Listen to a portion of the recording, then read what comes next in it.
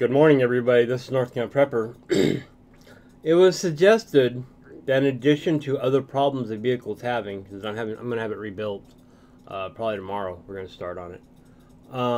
Change the head gasket and such. Anyway, they're saying that maybe we had a burnt valve because of the rough idle. And I said, no, I don't think so because it's got the head gasket. But we'll go into that in another video. But basically, an easy way to check for a burnt valve, an exhaust valve anyway, is you can hold the dollar bill or a paper up to the exhaust. Now, you can see here, this is really rusted out. I'm going to be replacing the entire exhaust system.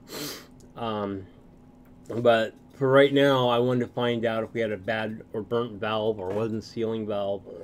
And what will happen is, since we're on a 4-cylinder, I guess every quarter stroke, it should suck back in. So if the towel or dollar bill or whatever is blowing constantly, like it's on a fan, it's not that.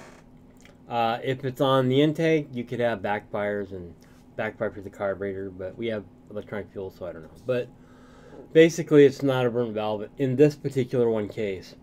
The truck sounds like a lawnmower running, so we're going to get that fixed. But I figure it's cheaper just to fix this one. I figure that's cheaper than me buying another car. You know, I'm not in debt right now. I don't want to be in debt. And I want this one for screwing around camping and stuff like that. So anyway, you hold the dollar bill there and it blows back and forth just like this. This is a constant flow, but otherwise it would be sucking it into the exhaust and back out in and out like the bellows. So here we go, right here.